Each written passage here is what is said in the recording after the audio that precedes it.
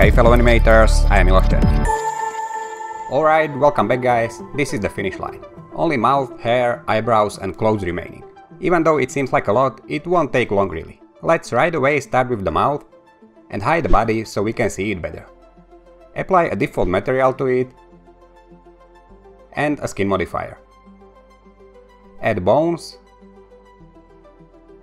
And what do we need? Just both teeth, all the tongue bones and also the jaw. Okay. First thing, set the bone effect limit to 4 and let's edit the skin.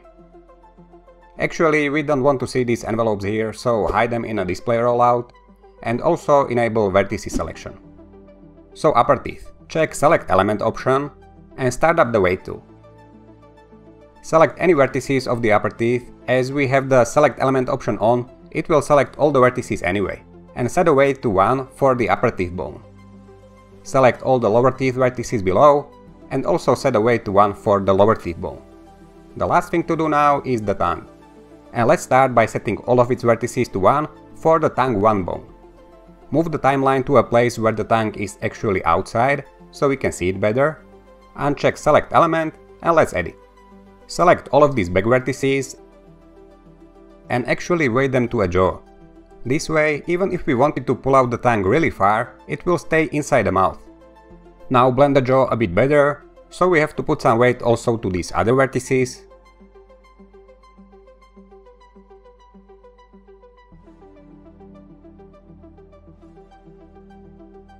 This loop, let's say 0.5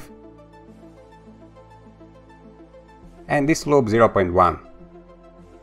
Okay, now the other tongue bones.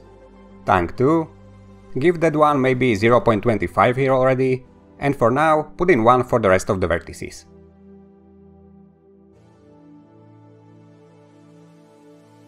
For this loop, let's introduce tongue 3 already. And the rest of the vertices to 0.9 and start blending them with other bones. Now we have this, and it's actually working alright, but let's try and blend it some more with the other bones. However, as the bones are really close to each other with only few vertices between them, blend can mess it up, so be careful not to overdo it.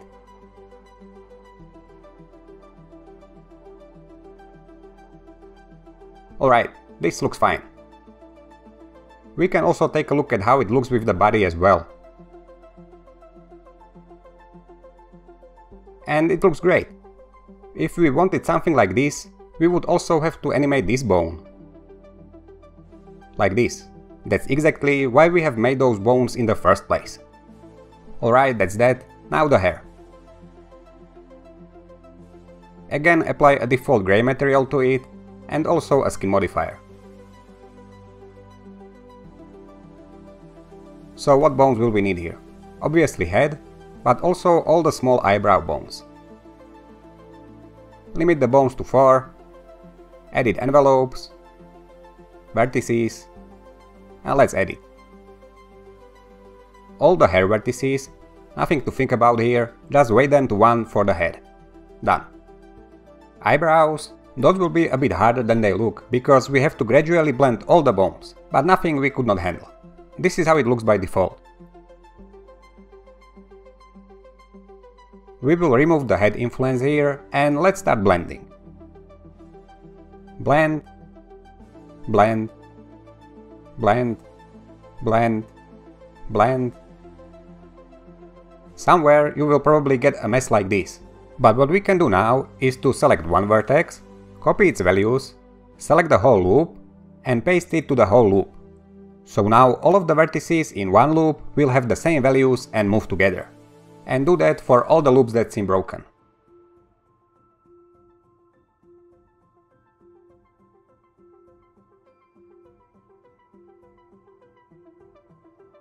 And after that, blend again all the bones between each other and it should be much better.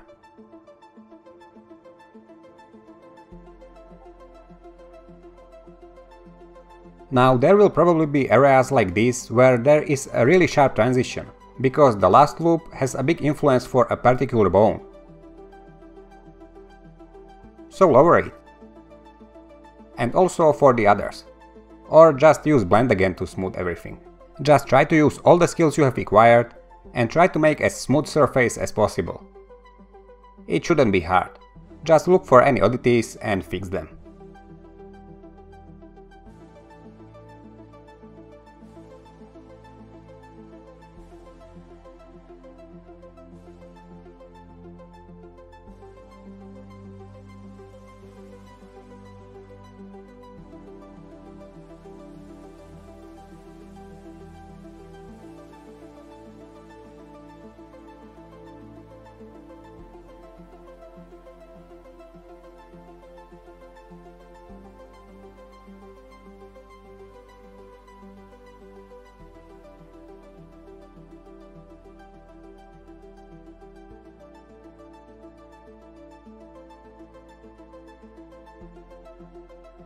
After you are done with that, mirror the weights to the other side.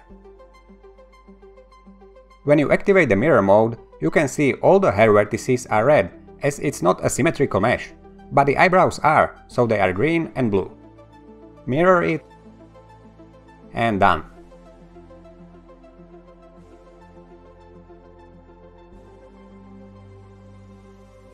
Let's put in back the materials for all the meshes, and all the body meshes for the character are finished. The only thing left are the clothes. However, first, after finishing such a big task like this, it's quite good to go over the whole work and just check if we can find some areas that are not done very well or could be improved.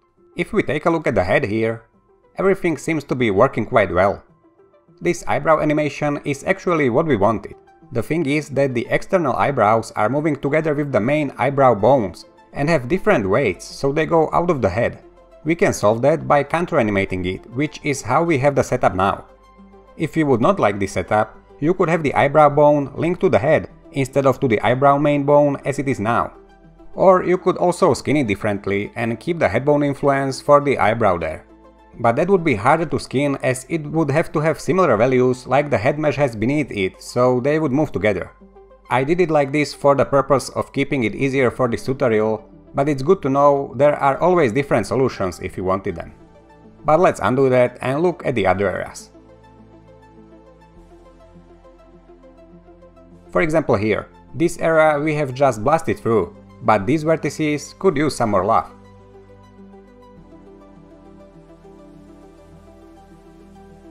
Most of this stuff should be solvable with just blending.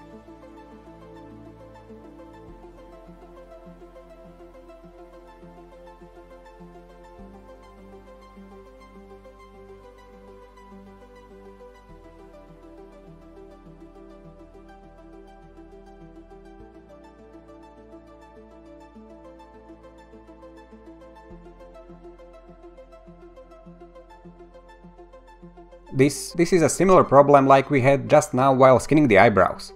Let's first blend what we can. And now the last loop needs to have a lower weight than this. And maybe even this loop a bit, just to smooth it more.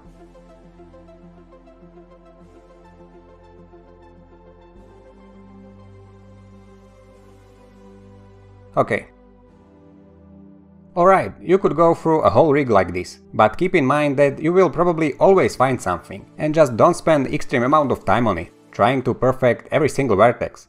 At some point, just consider it finished. Okay, now the absolute last thing remaining to do is all the cloth meshes. That will be extremely easy because of one very useful modifier you will need to remember. Let's unhide the shirt, and don't apply skin modifier to it, but apply a skin wrap modifier. Skin wrap will take skin values from a different mesh and will apply them to this one. So in parameters, add our body mesh, because that is the one we want to take the skin values from, and you will see that it will immediately move with the original mesh. It's basically a one-click solution. I usually use vertex deformation, and you have some parameters here that you should always play with to find a good result. Check the animation how it looks like and if there aren't any weird areas. But here, these vertices in the middle, that's not good. We need to edit that. Let's get back to the body mesh and its skin. And select those vertices. It's actually collarbones. We need to add more weight to them so they move the mesh a bit more.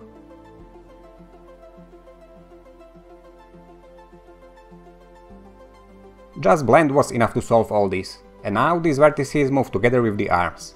Cool. And also, if you now unhide the shirt, you can see it got fixed also there, because it takes the skin values from the body mesh.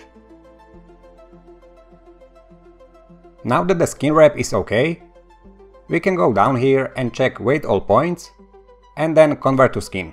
It will automatically disable the skin wrap and create a new skin modifier with the same values as the skin wrap had, which is awesome.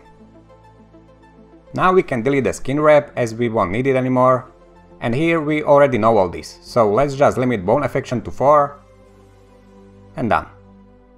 Now we will do the exact same thing for the rest of the meshes. Let's continue with pants. Apply skin wrap, add a body mesh to it, play with the parameters if needed, and done.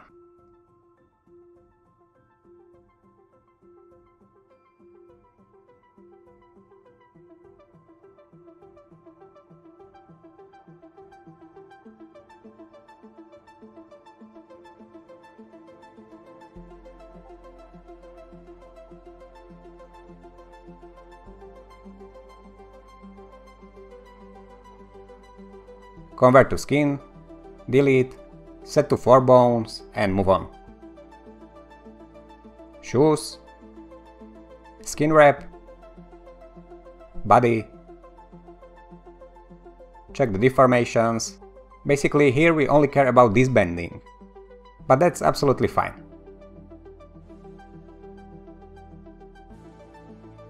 Convert to skin, delete, 4 bones. And guys, I have some great news for you. You have completed the whole character from start to finish, ready to be animated. This is a huge achievement, I congratulate you. Go get yourself a beer or something and celebrate. You can now also apply a Turbo Smooth modifier to all the meshes to smooth out the geometry a bit. You can always disable it later if you don't want it. And I think we are done here. If you watched it this far, I would like to ask you again to consider supporting the channel. This video series was a huge undertaking also for me and took much more time to finish than I expected. I did it for over 5 months in the evenings after my regular full-time job and other gigs I do. By supporting the channel, you give me more reasons to invest time into more videos instead of other paid projects I do in the evenings. Thank you very much. I am Miloš Černý and thank you for watching.